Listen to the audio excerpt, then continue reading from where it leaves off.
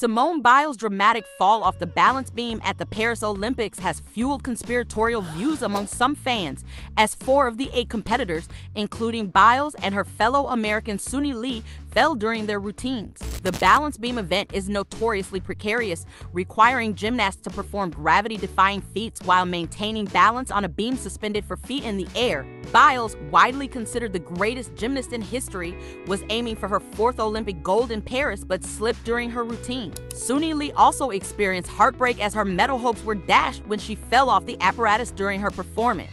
Biles, who is widely considered the greatest gymnast in history, was aiming to add to her haul of 3 golds in the balance beam and floor finals at the Bercy Arena. However, she slipped off the beam while walking backwards in her routine, an unusual error that gifted the gold to Italy's Alice D'Amato. The disappointed Biles left the arena to prepare for her floor exercise final, which also ended in heartbreak as 2 landing errors relegated her to silver behind Brazil's Rebeca Andrade. The atmosphere in the Bercy Arena was tense, with some well-meaning audience members shushing the athletes, which had an unintended negative impact.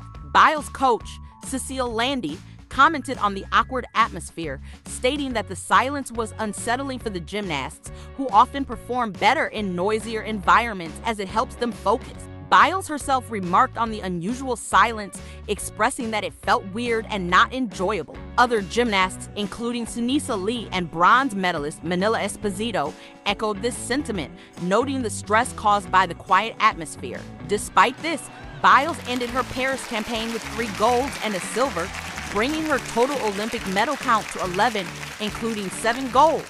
She has famously overcome the debilitating mental block gymnasts called the twisties from the Tokyo Olympics, silencing critics who labeled her a quitter.